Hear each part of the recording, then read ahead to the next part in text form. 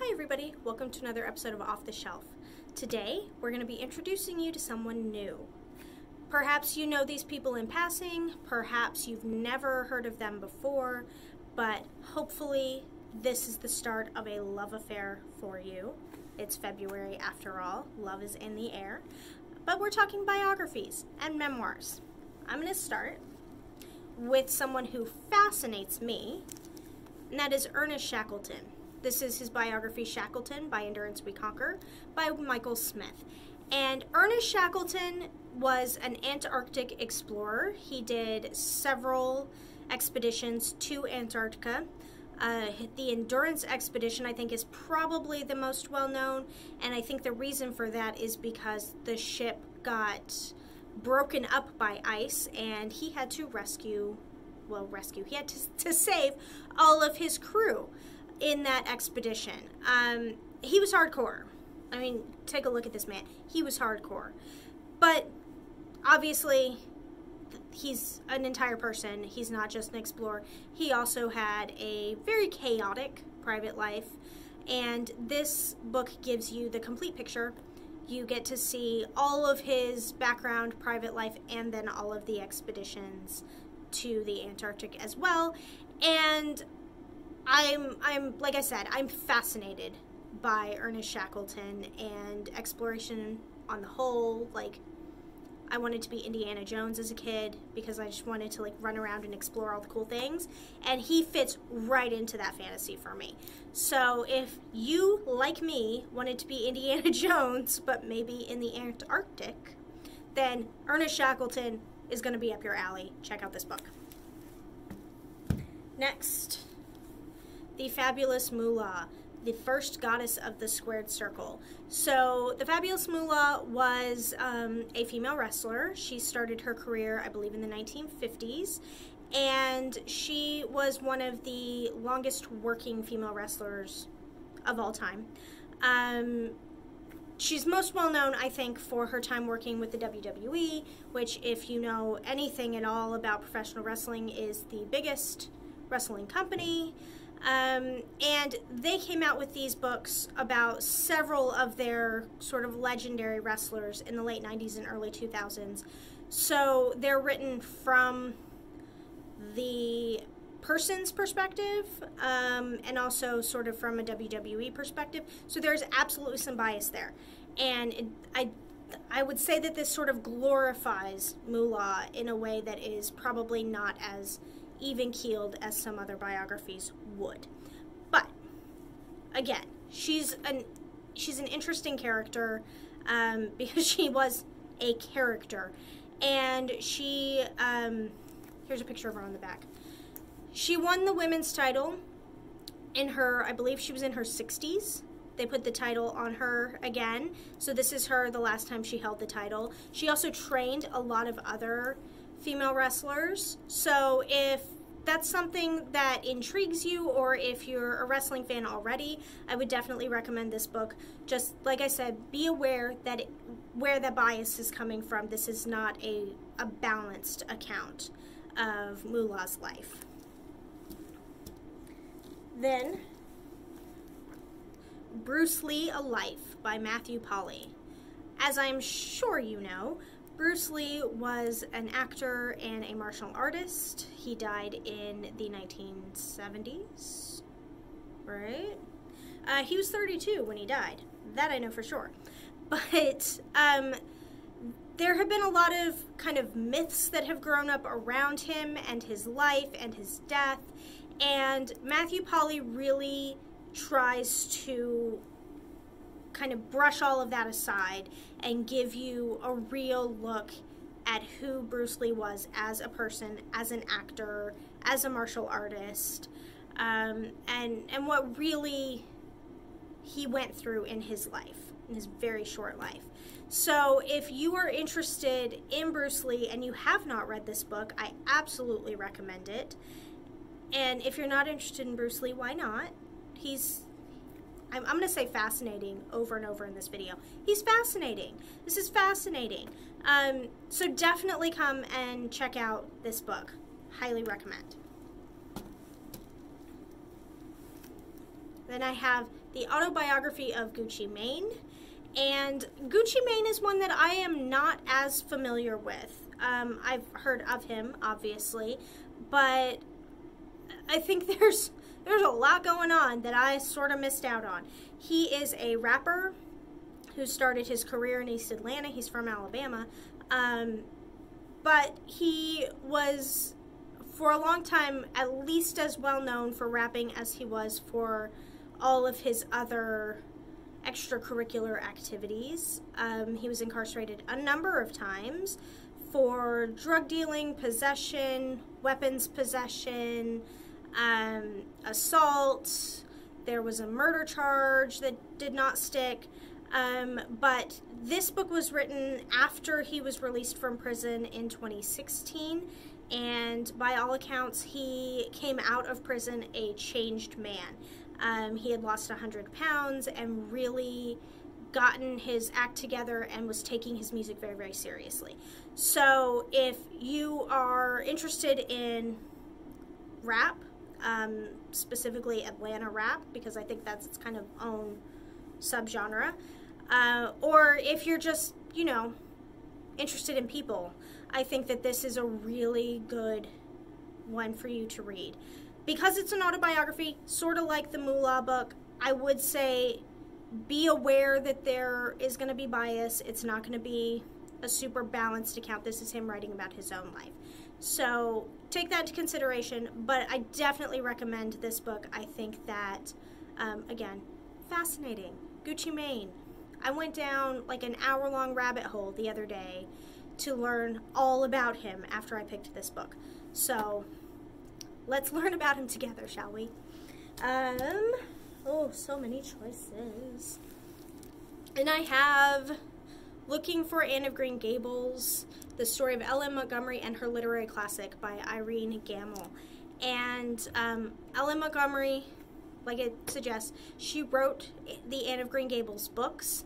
And what's really interesting about this book is that it's almost a dual biography. You're learning about Ellen Montgomery, but you're also learning about her character, Anne, and where the inspiration for Anne came from, where all of the inspiration for the locations that she writes about came from. She herself grew up on Prince Edward Island, so there's a lot of like mining from her own life feeding into these stories. And I have loved Anne of Green Gables my whole life, pretty much. We're not going to talk about Anne with an E. We're not going to go there. But otherwise, OG Anne of Green Gables. So if like me, you are a big fan, or you just really want to know more about a female author from the early 20th century, then I would absolutely recommend this book. It's got a bunch of fun pictures too. I really like the fun pictures. Then we've got a behemoth for you here. If you've been living under a rock and you are unaware, the Ron Chernow biography of Alexander Hamilton was the book that Lin-Manuel Miranda read that inspired him to write the musical Hamilton. And if you haven't seen that yet, I definitely recommend that you do. I think it's amazing, and I think it really brings American history and the beginnings of American politics to life in a way that nothing else does. But if you're looking for more, or for a less dramatized musical version, I guess, this could be the book for you. It's not a let me dip in and, read for a few hours and I'll learn what I'm interested in sort of book. It's a big one. It's a commitment. But I definitely think it's worth it. Like I said, if you're at all interested in Alexander Hamilton, who was the first Secretary of the Treasury for the United States, he fought in the Revolutionary War as George Washington's aide-de-camp. And he's a fascinating dude. He's a super fascinating dude. And Ron Chernow does a very good job of telling us all about him, not just his political career and ambitions and his writings, but his personal life and all of the tragedy there. So, like I said, if you're interested in a non-musical version of Alexander Hamilton's life, then this book is definitely one to consider. Then we have Cleopatra, a biography by Dwayne W. Roller. I'm going to hold it this way so you can see his name. And there are a bunch of biographies about Cleopatra.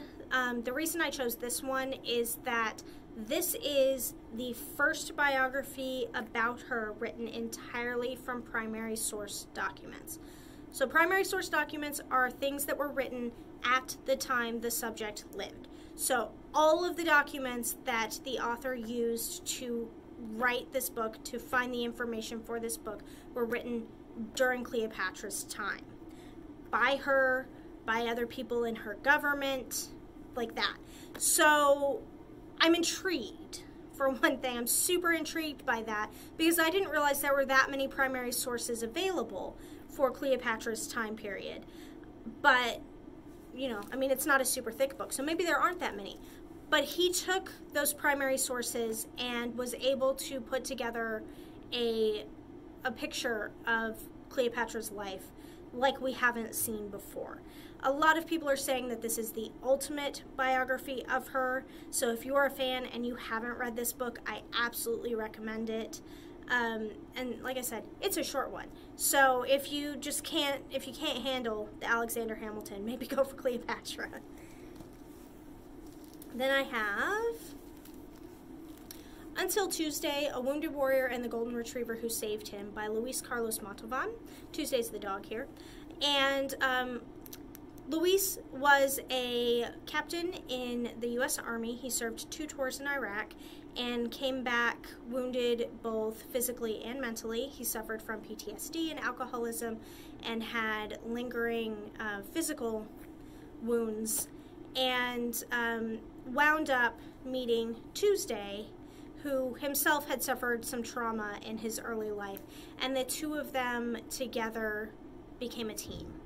And I had the great pleasure and fortune to meet Luis and Tuesday several years ago at a library event that I put together at a library I was working at the time, and just wonderful, wonderful person, wonderful dog. I would say wonderful people, but he's a dog. And I feel very fortunate to have had the opportunity to meet them and hear their story firsthand. Luis has since passed, but this is a wonderful, I'm just going to say wonderful a bunch of times, heartwarming book about the difficulties that they faced before meeting each other and then how they learned to work together as a team. So I absolutely recommend this book to anyone, but especially if you are interested in service animals, in PTSD, in veterans, anything like that. You're going to get a lot out of this book, but anybody who reads this book, I think, will get a lot out of it. I'm biased, though. Like I said, I've met them, and am very fortunate to have done so. Then I have this one, Madam President, The Extraordinary Journey of Ellen Johnson Sirleaf by Helene Cooper. And I had never heard of this woman before I pulled this book off the shelf this week. And I don't know why not, because she is awe-inspiring. She was the first woman head of state on the entire continent of Africa. She was elected president of Liberia in, I believe it was 2005. And it's just, like I said, she's awe-inspiring. She won the Nobel Peace Prize. Obviously, becoming president, that was not her first jaunt into politics. She spent a lot of time really pushing for change in Liberia before becoming president, and then made a lot of positive change in her 2 terms as president there as well. She came to office, I think, 2 years after the end of their civil war. So I think this is a book that you need to read. I think this is a book I need to read for sure. And I think, I don't even know what else to say.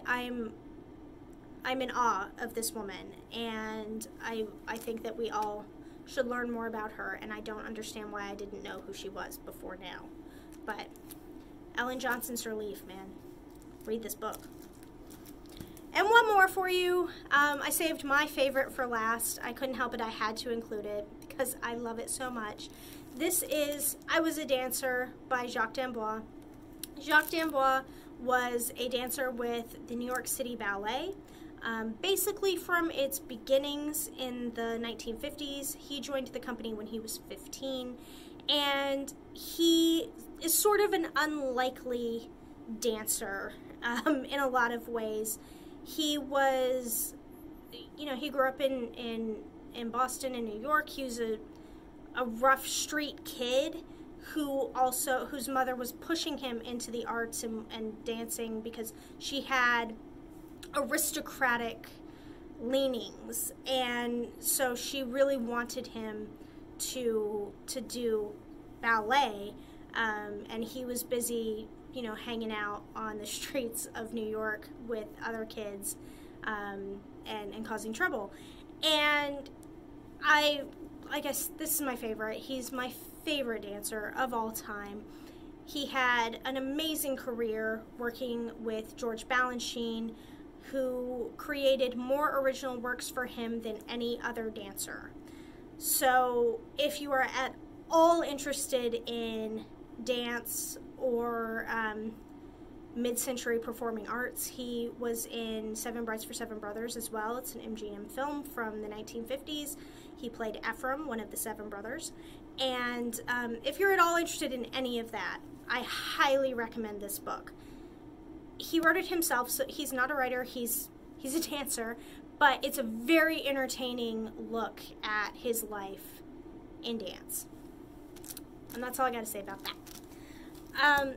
So, hopefully you met somebody new today that you're interested in getting to know a little bit better.